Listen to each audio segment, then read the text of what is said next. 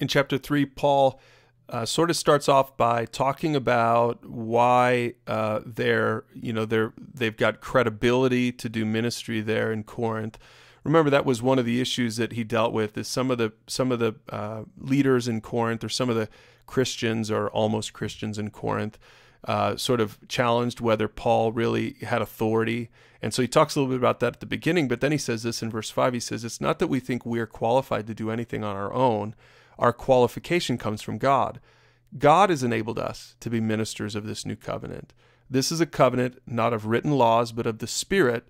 The old written covenant ends in death, but under the new covenant, the Spirit gives life. And this was a major emphasis for Paul in his writing, is just how the Holy Spirit is in our hearts as believers, and that's what empowers us and equips us and qualifies us to share the gospel, to live lives that honor God, which is really pretty amazing because Paul was a Pharisee. He had previously been a Pharisee. So this is a totally different attitude than the attitude of a Pharisee, someone who says, hey, I went to school for this. I'm really smart. I'm really trained.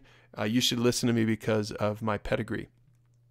That is not Paul's attitude whatsoever in this letter, or really in his ministry at all. And then he kind of transitions here and he starts explaining this new covenant. Instead of the old covenant, the covenant of the law, and this law, the rules, and trying to be righteous by keeping the rules, which he talks about in Romans.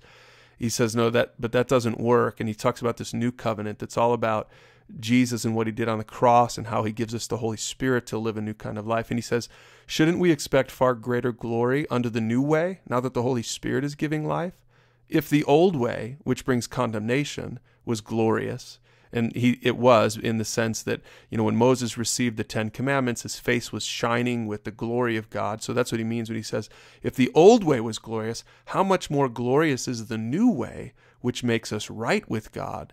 So if the laws were glorious and it showed how glorious and how incredible God was, how much more is this new way, now that we can come to Christ and be forgiven of our sins and have the Holy Spirit alive in us, how much more glorious should that be? In other words, how much more radiant should that be when people see us after having met Christ and the Holy Spirit is now in us? Like, that should radiate from our lives. Like Moses' face was radiant with the glory of the Old Testament law. That's what he means here. So you can read that, but he says this, but whenever someone turns to the Lord, the veil is taken away. He's talking about how Moses had to sort of wear the veil over his face when he came down off the mountain because it was so, the glory was so brilliant that people couldn't see it. So Moses had to wear this veil. And so now Paul's using that as a metaphor, and he's saying it's almost like people who don't know Jesus have this veil over their face. Like, they can't even see the glory of God.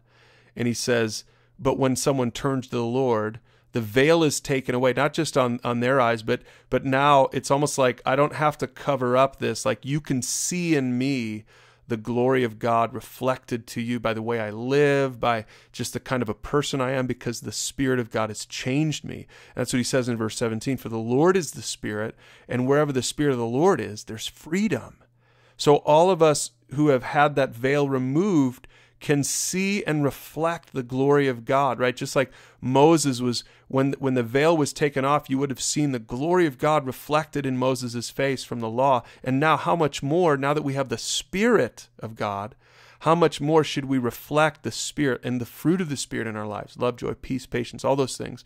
He says, so now the veil can be removed and people can see God in us. And we're living examples and we're little mirrors of Christ to the world around us. And he says, and the Lord, who is the Spirit, makes us more and more like him as we are changed into his glorious image. Man, even though it's a short chapter, what a powerful chapter when it's talking about Moses and the glory of God and the old covenant and the new covenant.